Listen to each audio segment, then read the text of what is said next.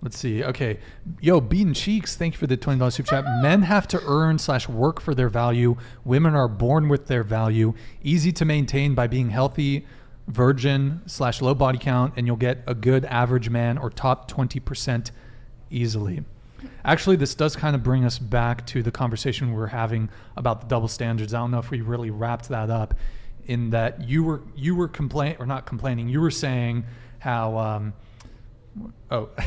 you were saying how if a guy has a high body count, he shouldn't judge a woman for having a high body count. And we were sort of talking about, well, there is a bit of a difference between men and women as to the double standard. And I think that's commonly, it goes, the way it's usually viewed is women are viewed as sluts and men are viewed as studs. That's typically how it's viewed. Girls are shamed for it, right? And men are kind of like, congrats, you're a champ, you're a legend, da da da, whatever. And also, since the beginning of civilization, women have been frowned upon for being promiscuous. I mean, even in biblical times, I think they get stoned. So, since the dawn of history being recorded, women were supposed to have one partner. I would add men too. Well, the kings back then had way more than one. But I'm talking, okay, like in Western, and now I'm Western not society. Western because of Christianity. So male.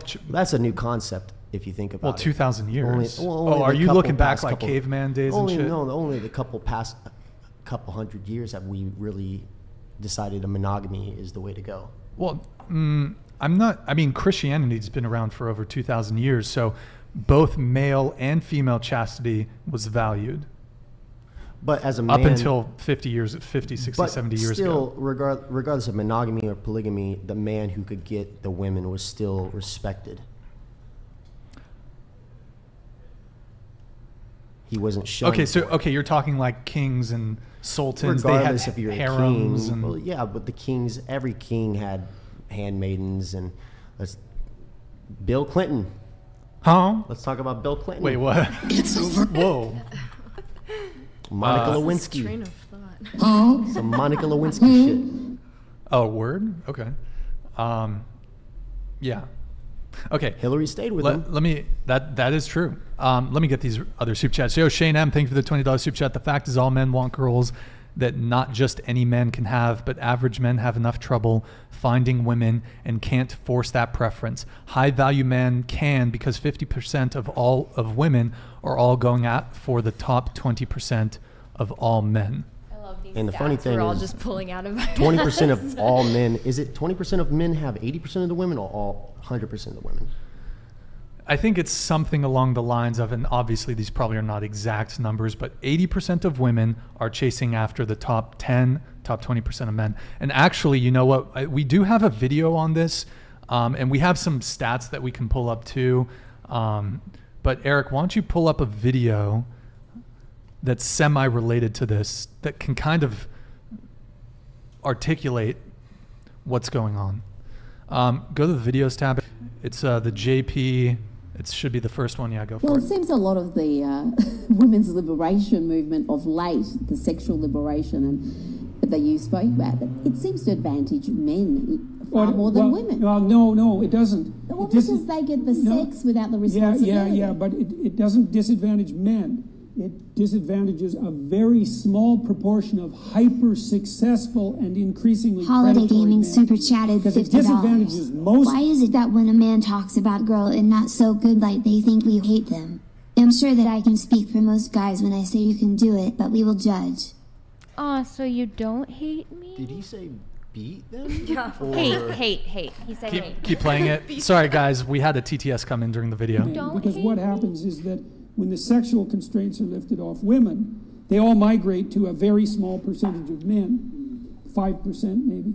And then those men have an almost unlimited field of sexual access. And so you could say that's a benefit to them, but it's not, because it trains them to be manipulative, Machiavellian, instrumental psychopaths, because all they're doing is pursuing a string of pleasure-based, hedonistic, short-term relationships. That's bad training if you want to be a reciprocal human being and if you want to learn how to participate in a real relationship.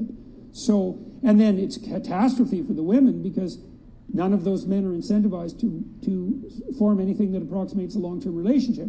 And then the rest of the men are left with nothing. Yeah, so that's disastrous for society. Disastrous, yeah, it's disastrous.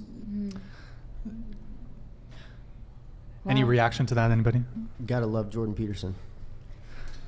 Yeah, so basically what's kind of happening now, you've what was the term he used? It was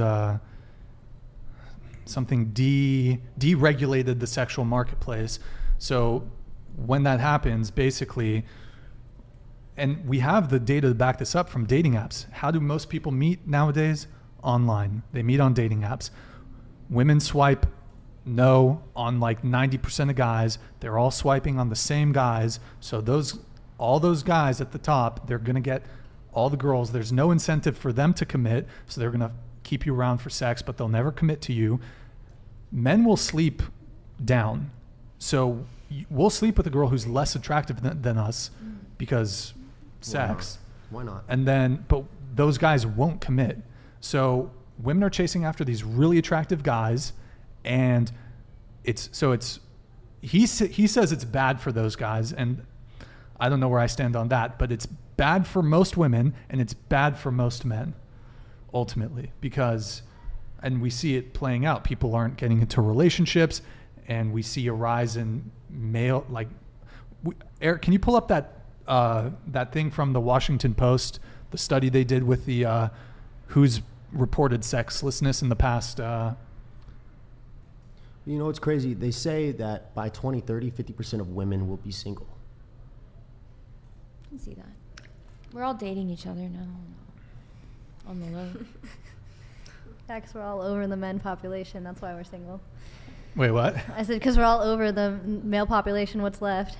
Well, you're over the 10 or 20% of men that are treating you poorly. Which is most of the population.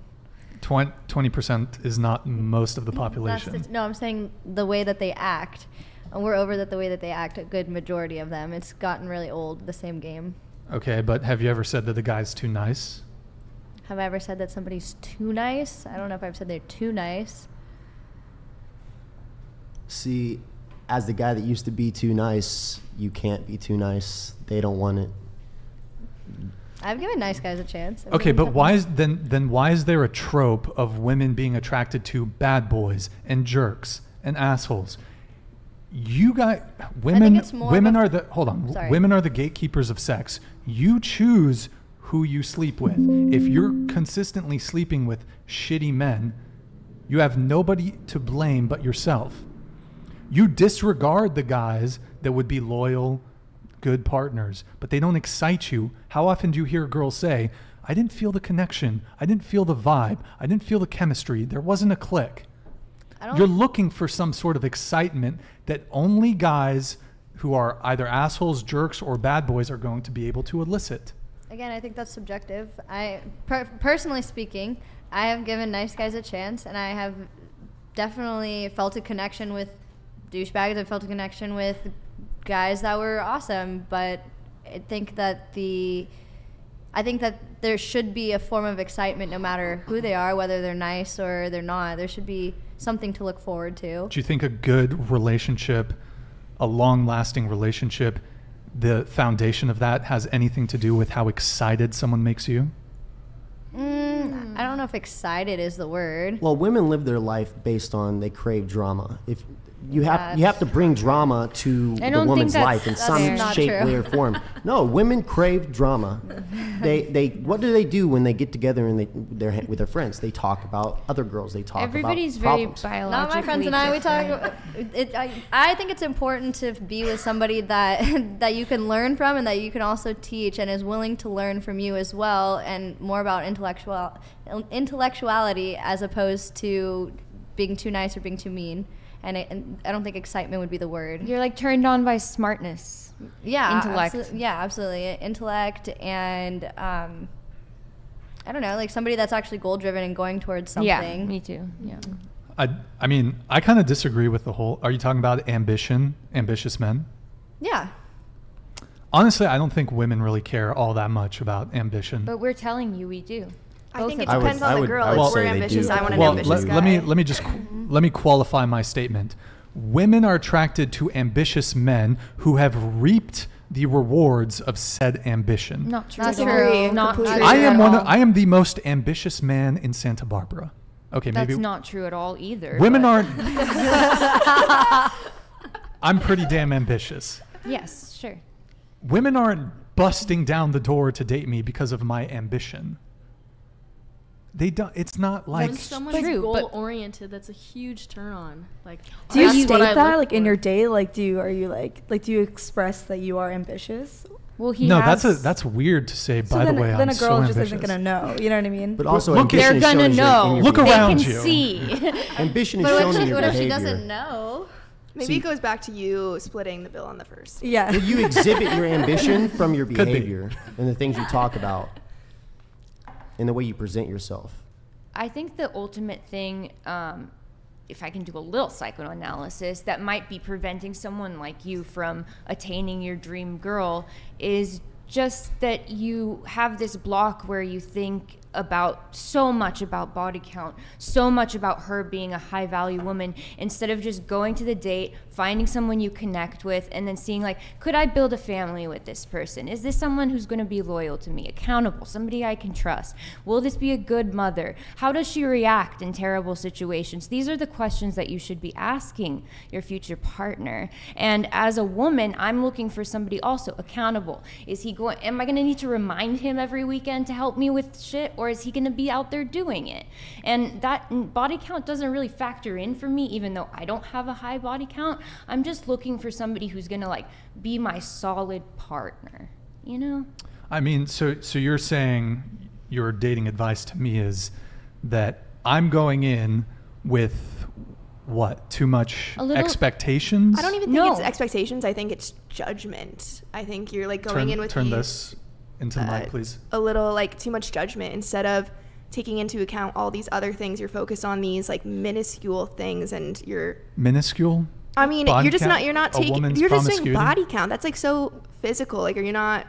You're focused too concerned much on the past too. You're not really focused as On the much present. towards someone's present and future, what they're working towards, See- and stuff like that. see, From what this- you've told us. Okay. Thank you for the feedback. Here's what's so funny to me is I think women are unaccustomed to hearing men communicate and articulate their preferences, standards, and boundaries. Women are the queens, or maybe the kings, I don't know, of going for exactly what they want. You guys have laundry lists of criteria that a guy needs to meet. Y'all swipe left on like 90% of dudes. So you're talking about physicality. Women are much harsher judges of, if we're speaking of physical attraction, women are far harsher judges of men on physical attractiveness than men are towards women. As far as like stats, we as men, we really don't ask for a lot. Women will have literally a list of shit that a guy has to meet. He's got to be tall. He's got to be good looking. He's got to be great in bed. He's got to be all these things. We as men, we don't ask for a lot, but the things that we do ask for matter a lot. So it's just funny, like men are not allowed to have preferences, standards, and boundaries.